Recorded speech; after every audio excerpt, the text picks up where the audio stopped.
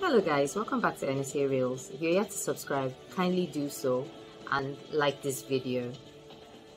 Did you know that what you focus on literally expands?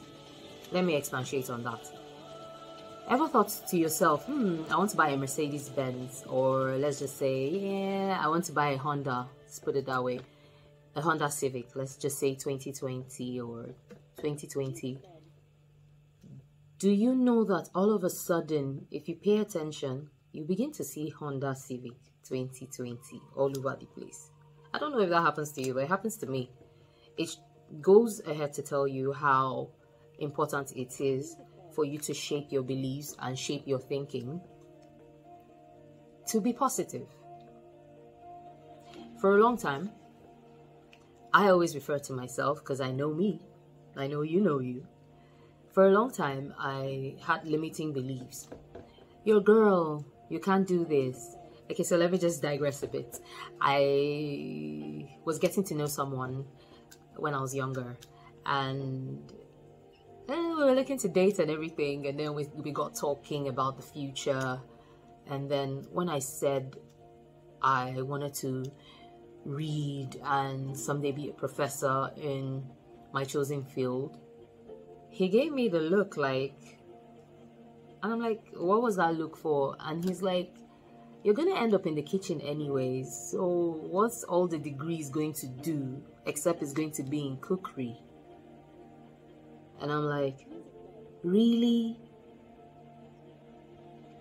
And he's like, yeah, you know, we would grow old and you would take care of the kids, you tend to the home, and I don't see what the degrees will be for. And I'm like, really?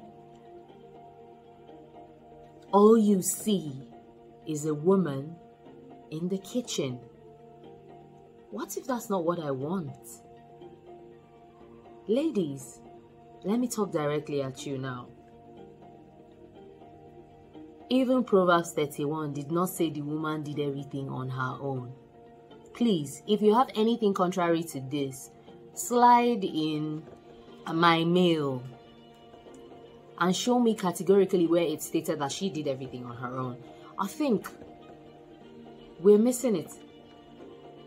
Those are the limiting beliefs I'm talking about today. Those stereotypic beliefs that say you're a woman, you can't do this, or you're a man, you shouldn't be so emotional. Who said so? We're all wonderfully and fearfully made, right? Nobody dictates what you can be. Nobody should tell you who you should be. Nobody should tell you what you can do or not do in the context of the race, in the context of sex, in the context of being a woman or being a man. That is what kills people these days. That's what makes men depressed and they can't talk to anybody. Because society expects them to be macho. They should take it all in. They shouldn't talk. They shouldn't appear weak. Well, I've come to know that vulnerability is the best kind of thing you can give to anybody you're in any kind of relationship with.